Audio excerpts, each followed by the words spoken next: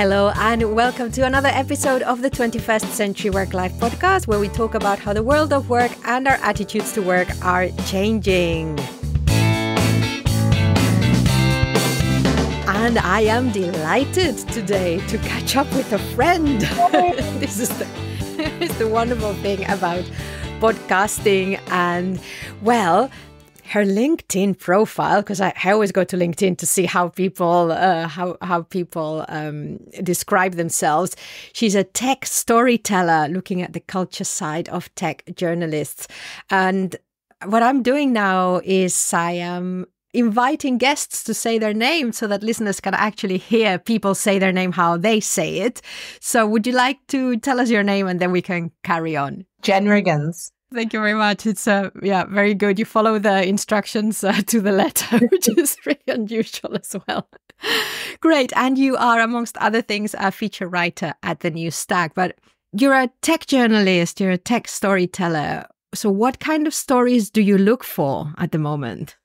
The impact of technology is always my area, and it's usually on the impact of technology on the humans creating that technology. So a lot of what I do is about this year. We're in 2024 now. Last and this year, I assumed most of my job was going to be talking about layoffs, which part of it is, and it is important we talk about it. But a couple other things happened that coincide with the layoffs. I'm not saying which came first, chicken or egg, but they're definitely related, which would be a greater focus on developer experience and developer productivity. There's also an onslaught of tools, and within those tools, and as a separate topic but related, is this huge push for generative AI.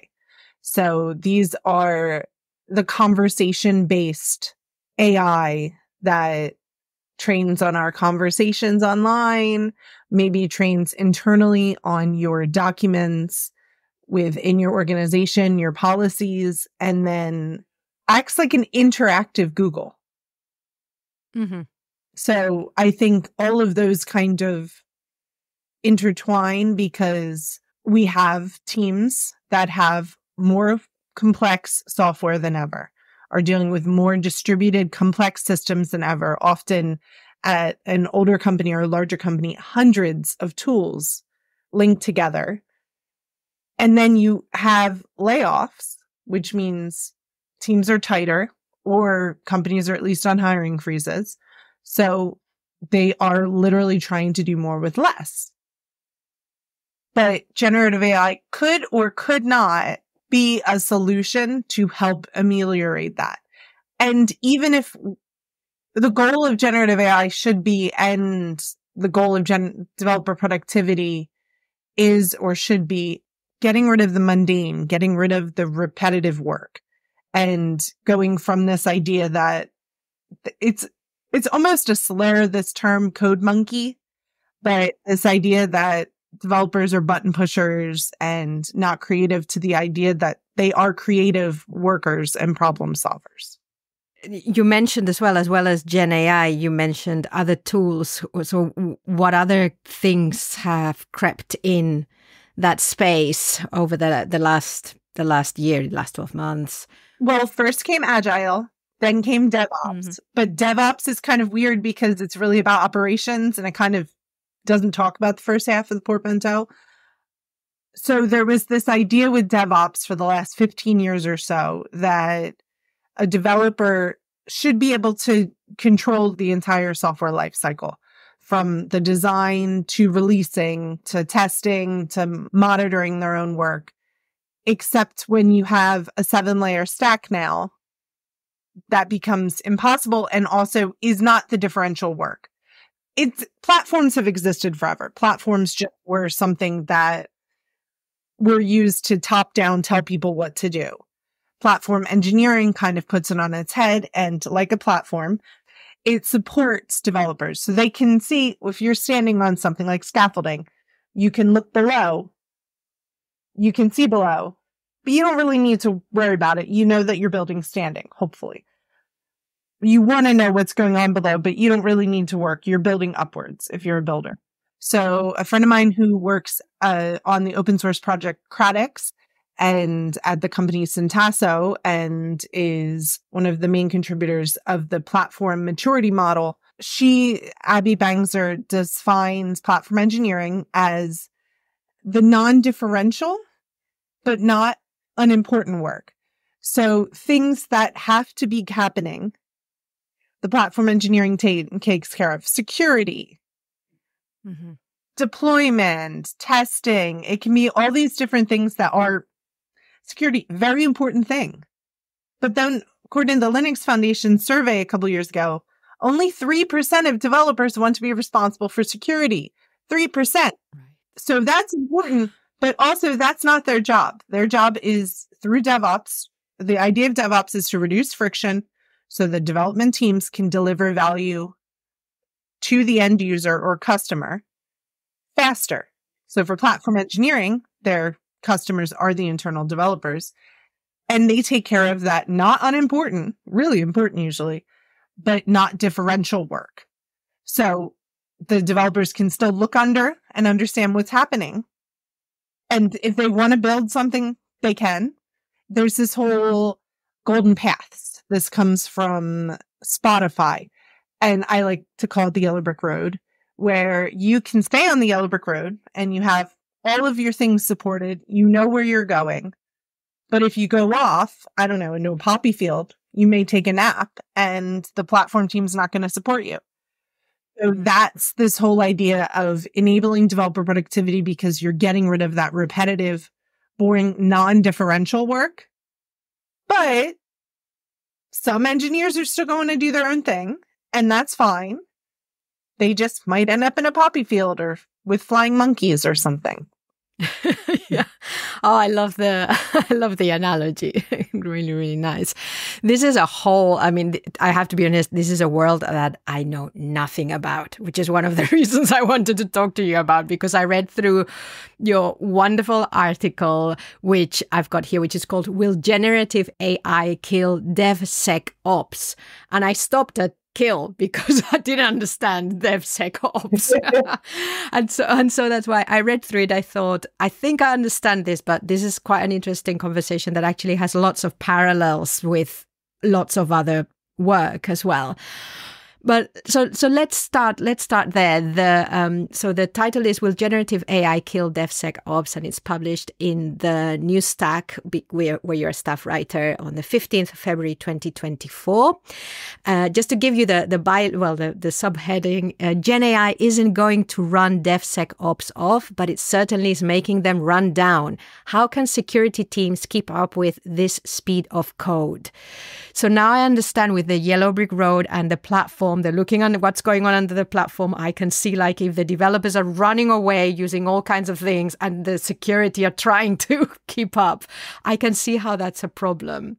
So tell us about this. Tell us about this piece and why you wrote it. It was part of a conference when you were reporting on a session at the conference at the State of OpenCon. So what is the State of OpenCon? Well, I hosted a couple panels there too that were very interesting, but the State of OpenCon is something run by Open UK, which is, I believe, non-profit, but is an organization that supports open source in the UK, both the projects in, and I believe the UK actually has the higher per capita amount of accounts on GitHub, which is the closest thing we usually have to demographics in something that's distributed as open source.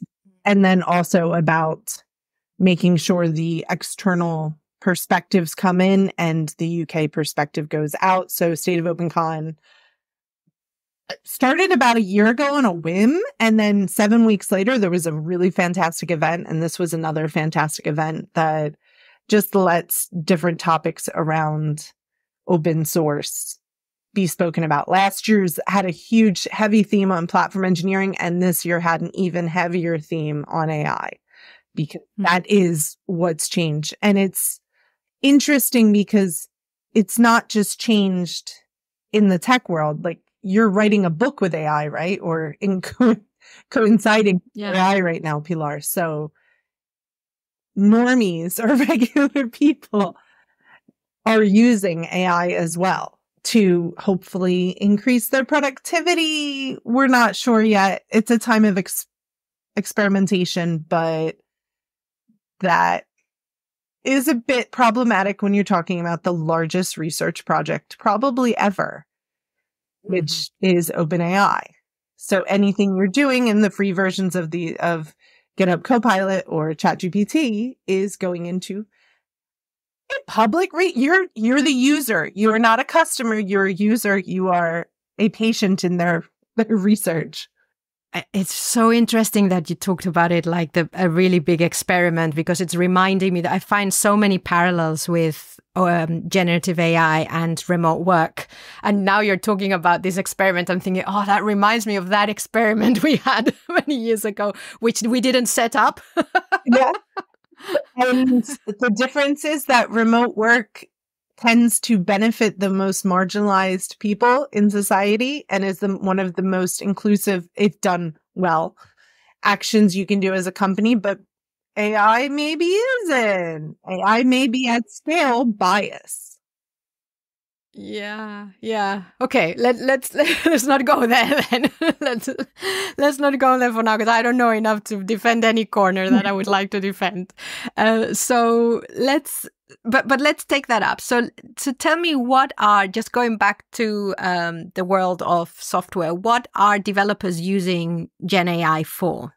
Everything. So there are the tools like ChatGPT and GitHub's Copilot that, well, let's talk specifically. Like ChatGPT is more of a public facing idea.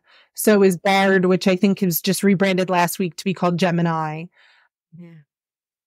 These are just open chatbots, and they're conversations. They're both trained on the internet. We don't know what else they're trained on. They don't often have citation, but they're an interesting way to brainstorm, have conversations. But developers are using ChatGPT, for example, for help with code.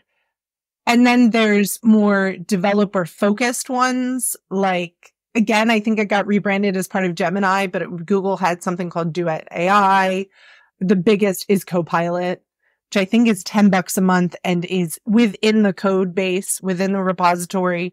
You can have a chat. One of the problems that, has not been dealt with and is an optimistic thing to deal with. I've been in this gig probably 13 years. And the number one thing developers complain about is documentation or lack thereof. But the number one thing developers don't want to take time, because they're so busy trying to get faster and faster, releasing, etc., to do is contribute to documentation. So this is one of those use cases where soon, if not now, it should be a way to not only create documentation, but to do it in a way that's in with code. Because one of the main focuses of platform engineering and this whole developer experience and this idea of making developers more productive is that they're just filled with, and I'm sure any industry understands this, we're just filled with interruptions. We're filled with a Slack pinging us. We're filled with having to ask someone in another department for help with something. We're filled trying to find the answer to something. Meetings.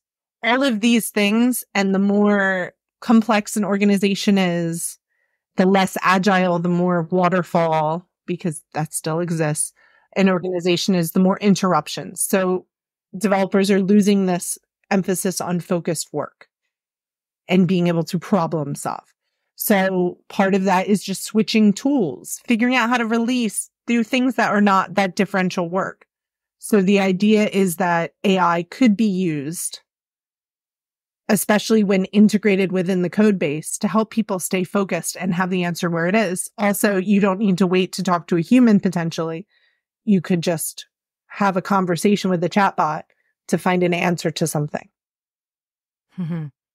So is what you're saying then that because whether it's ChatGPT or some other version that we use in the future, that we don't need as much documentation because everything is potentially there? What, because you mentioned about documentation and the fact that there's no time. So what is the... Well, it produced that documentation and it produced it in an interactive conversational way. So how do I do this instead of like having to SEO optimize or optimize it for people to be able to find that answer, or often it's not written down anywhere. So there's a tool called Jogger, Joggr, that I think is very interesting because they're focusing just on this use case, because docs are something that, again, people just complain about, but then nobody's doing anything about it because it's kind of boring work to describe. It's not simple work. It's a very complex job role. Technical writers are in deeply high demand and are translating the who, what, why of everything. But also things like when you join a company, figuring out who does what is very time consuming, both for you to get on board and then for whoever's mentoring you or responding to you. Because Spotify put in these, we call guardrails, since they started it, they went from to having someone fully onboarded is considered them having done 10 releases or 10 pull requests. Mm-hmm. And then with that, I'm looking up now the answer. I think they went from 110 days of onboarding to 20. Because they've created this golden pathway. And that's just that. But then add AI on top of that, what can they achieve? So that's the positive. We haven't even talked about all that really scary negative stuff. Yeah, but those are the consequences. I'm just, I just want to understand what it is that coders might be doing. That's the thing, writing their code now. Yeah, they're writing their code with it. Given that then, DevSecOps, which is developer security operations, yep. Is that right? Given that, you can see how people in charge of security who, like you say, are looking after coders, I can see what's going on. Tell us. Yeah. Okay. So yes, this is the thing. The core I'm going to actually read from my article because I think I finally put them together, this idea. So there's a couple problems. The first main problem to me is that companies don't have policies. So we're about a year into this, so people should. And there's that risk that they could put personal sensitive information into the chatbot. There's also a risk that they can put their intellectual property in the chatbot, which is what happened to Samsung last year when 2 developers used ChatGPT for very reasonable things, not to write their code, but to check for errors, to test it, to see if it's okay, clean it up a bit. That seems like a great use case for generative AI, except that it's not an open source project. It's Samsung. It's their proprietary code that they put into the chatbot. So Samsung was like, oh, we're just going to ban it, which again, then they're not getting the benefit of AI because other companies aren't just going to do a blanket ban, but communicating, don't put private information in there. So there's also the problem that the last research done that I found on ChatGPT was that while it's super persuasive, the code was wrong 52% of the time. Which is a large proportion. So this idea is that a chatbot is trained to give an answer. It is literally a tech bro trained by tech bros. So that's where it gets all its confidence. And that's where it gets all these biases and problems. So it is trained to give an answer. So if you don't tell your developers to like ask, hey, do you know the answer? Can you give me where you learned that from, where that information came from? They're just accepting it as true and it's not.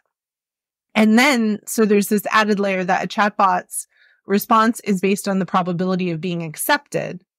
So that doesn't mean it's accurate. It just means it wants to be right. So it's going to give you the answer you want to hear. Your 7-year-old does this sometimes. And I can tell when he's bullshitting me, but I can't tell with a chatbot if they're like, I can't look them in the eyes to tell that. Hopefully I still keep that with my kid at least. But it also isn't considering at least these public chatbots. I believe this will evolve soon, especially on something if you're going all in.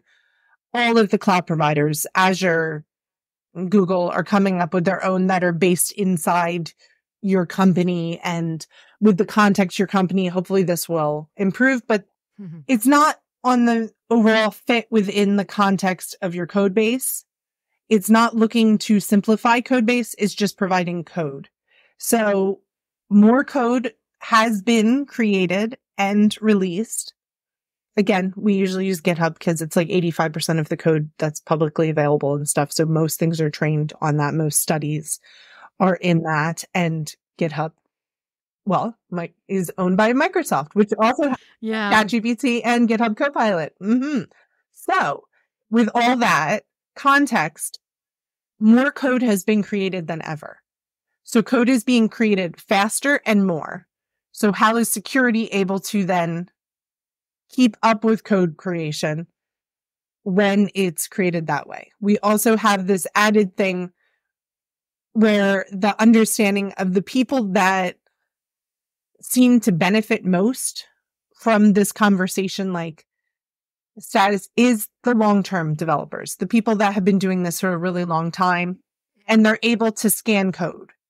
But what is the concern of new developers, especially those that went to university or just graduated with a computer science degree, because a boot camp can tend to be more practical, but they're taught to just build fresh greenfield, like build new things.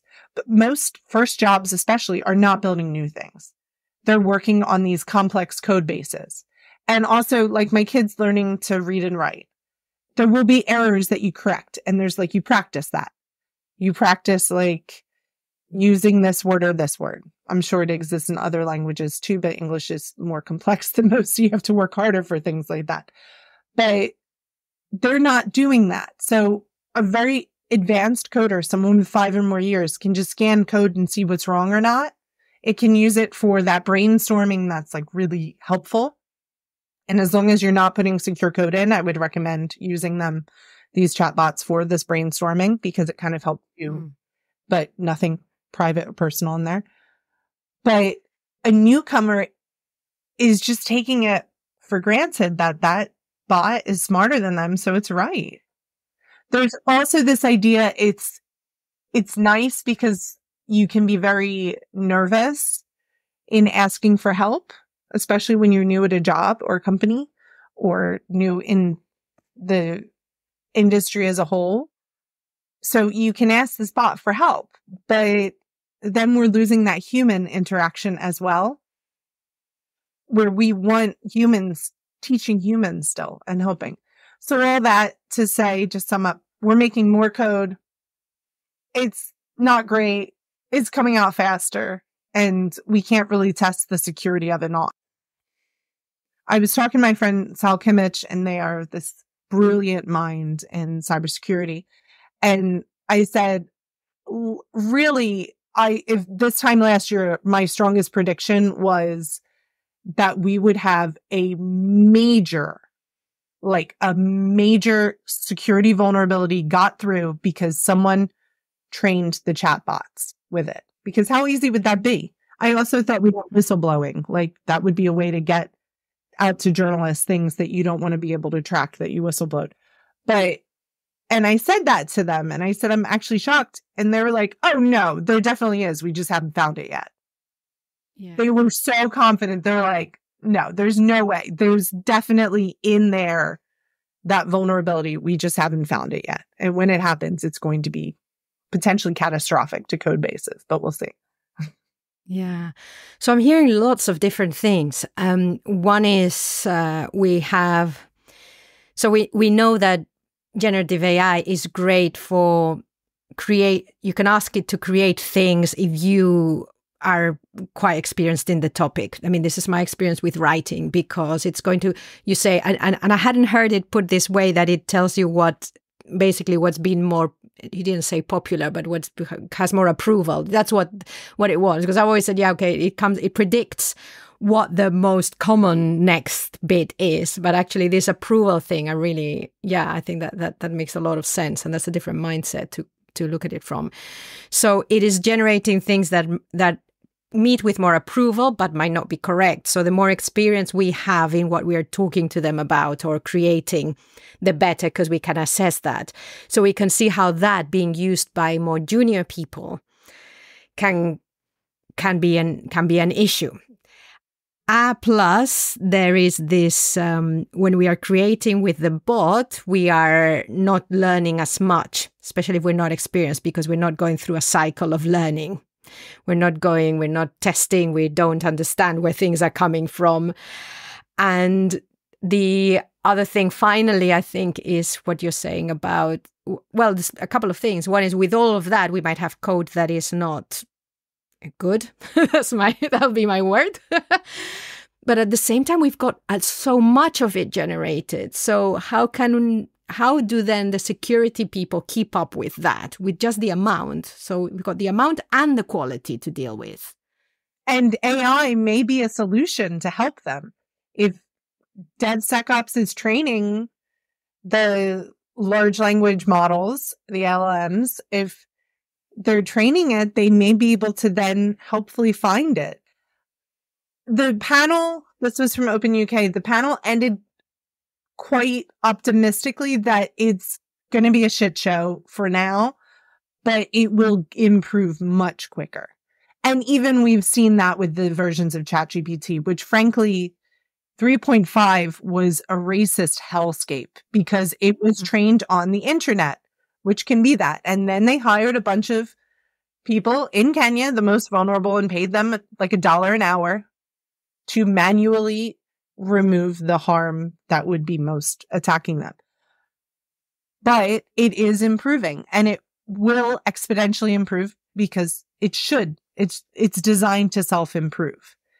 But then on the other side, what we just said, it's giving you the answer that's most likely to be accepted. So first of all, society, not the best thing to be.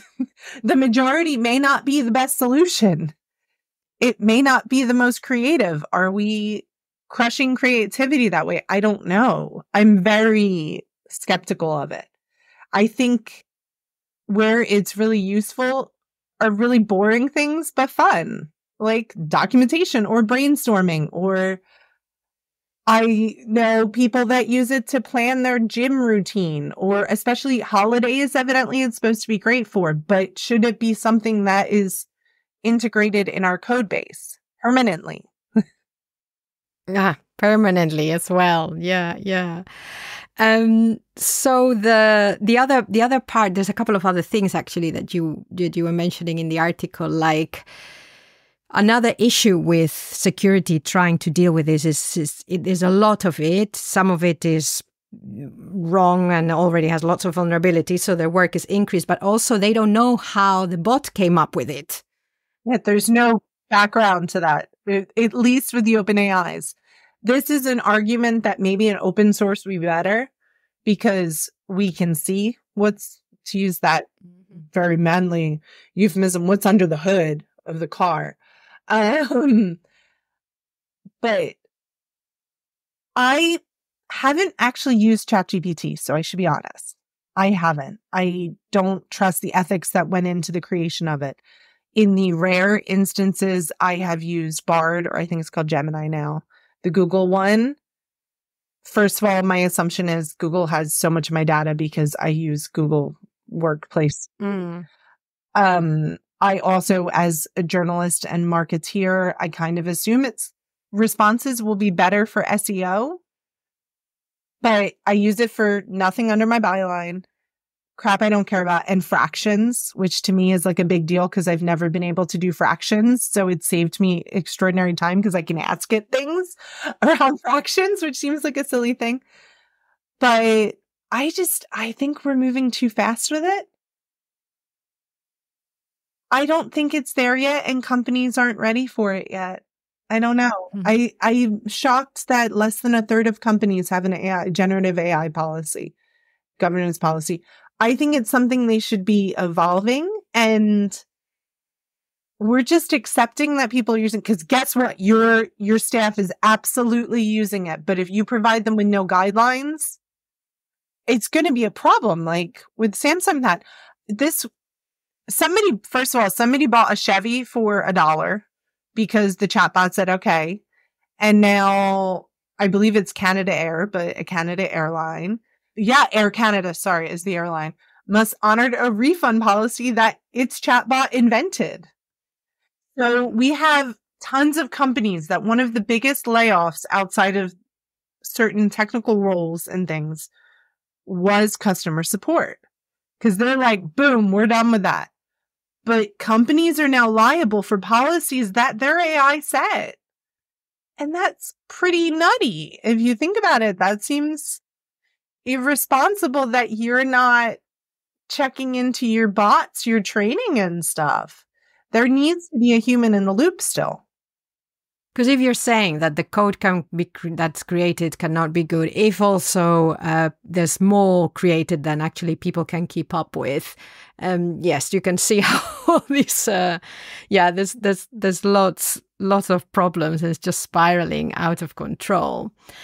Because I'm really interested in this. I'd never thought of how it was affecting the people who are not just the developers, but also the people who are in charge of making sure that the developers have everything they need.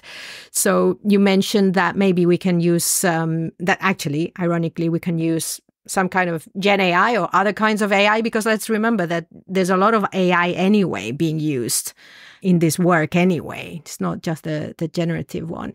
They can use some to automate some of this, but they're still trying to get on top of it. So where's it going? Where are we now, do you think?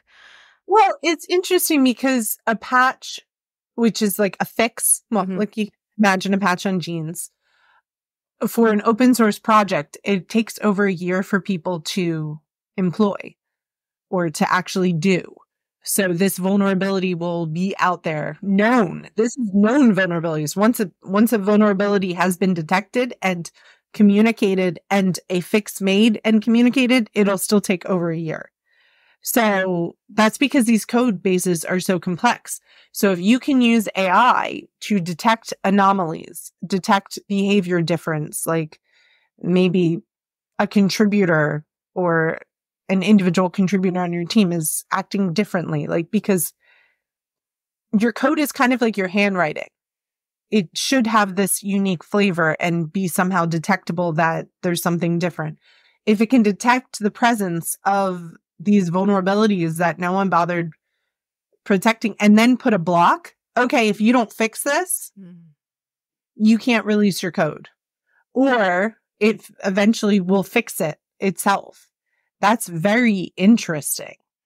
If it's done securely and I guess internally, then not something externally trained.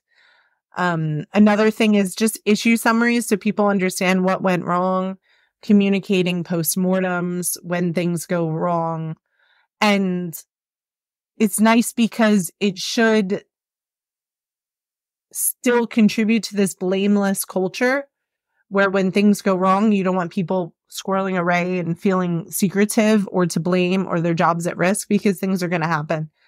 Look what happened with the NHS a few years ago. What was it, 7 years ago, when somebody had a pop-up and it brought down the whole NHS, got hacked because they were blackmailed or something. Like, it's not just technical people involved, but no one should be to blame.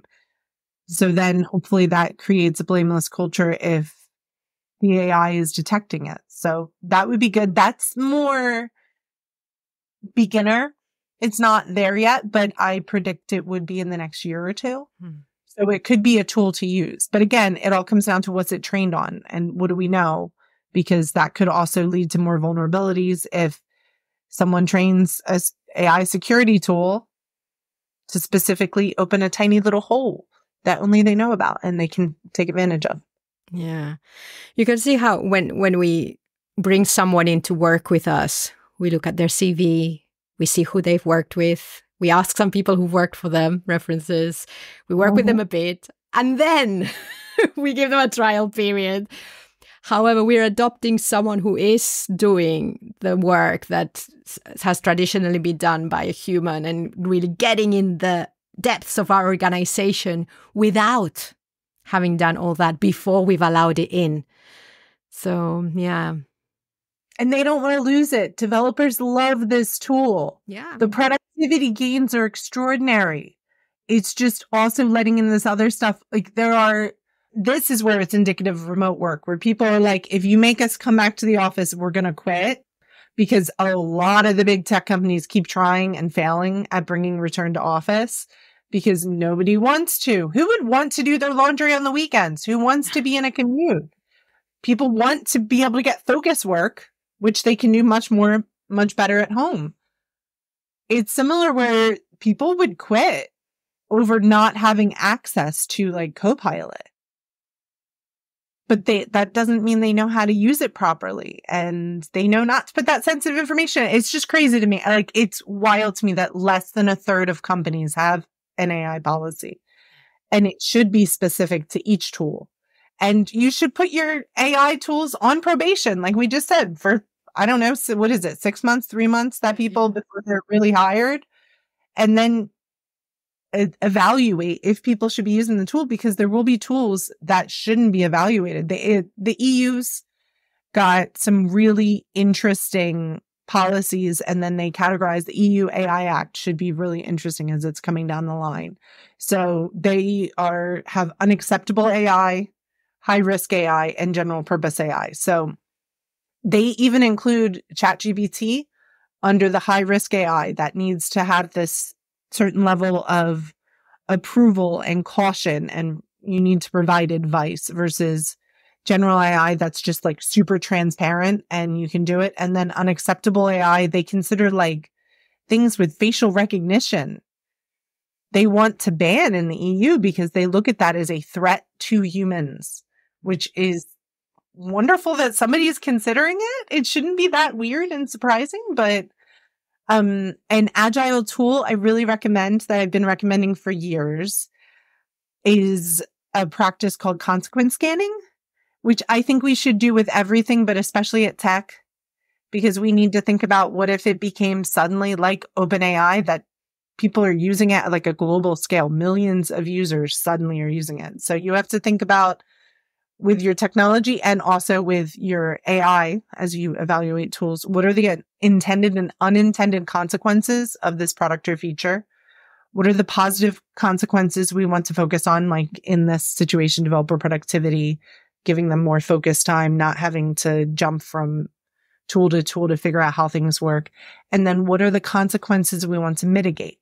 So what can you do to make it safer? Because developers are not going to be okay with getting rid of these tools. They're pair programming with a bot and they're loving it and they're really finding great productivity. But how can you help them do it in a safe way? Yeah, it's security cannot say stop that, ban that, because there's no way. It's just, and Samsung did, and I would love to know if they've lost staff because of it.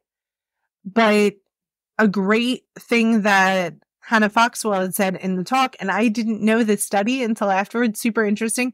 So we all remember that all made headlines when Italy banned ChatGPT for a couple of weeks. And there was a visible decrease in productivity, and people released less code during that. So that's one consequence. But then when Italy reapproved ChatGPT, there was this usage of tools that go around the government policies. There was a huge uptick in creation and sharing, because in open source world, like sharing these tools that could get around any ban if Italy did another ban. That's how much people wanted it and how risky it is to ban it. Yeah.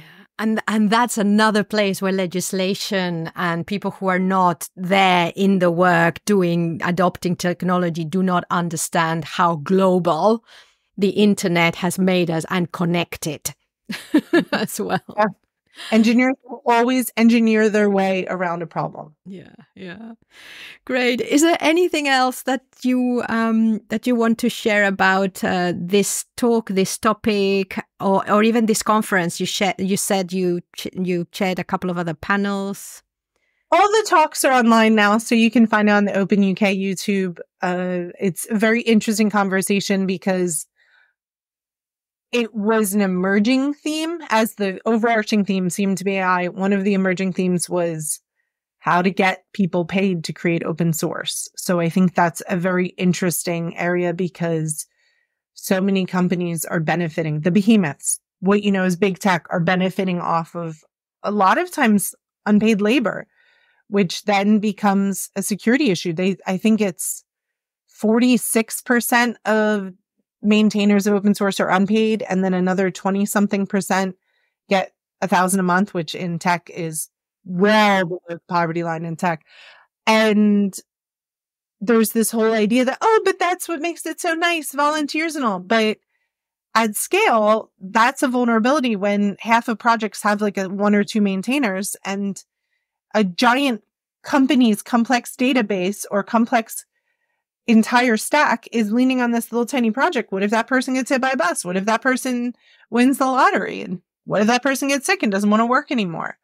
We've learned about supply chain problems. Literally, we don't have access to certain drugs still because of the boat getting stuck in the canal a year or two ago. So we know how important to not have a single point of failure is. And it just does tie back to this idea that we want to put developers in their happiest place because they're most productive, but we don't want to do it at a risk to everything. We don't want to make them so reliant that that becomes a single point of failure as well, ChatGPT or whatever.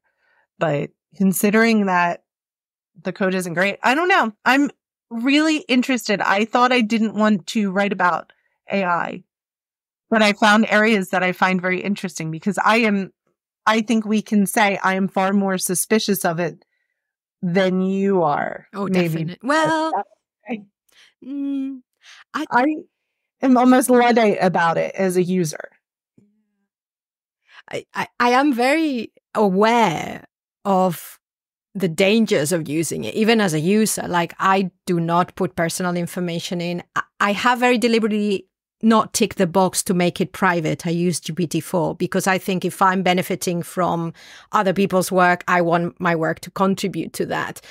But I am very aware of that. But at the same time, some time ago, there was an article somewhere that had found lots of HR Trello boards open because people hadn't made them private.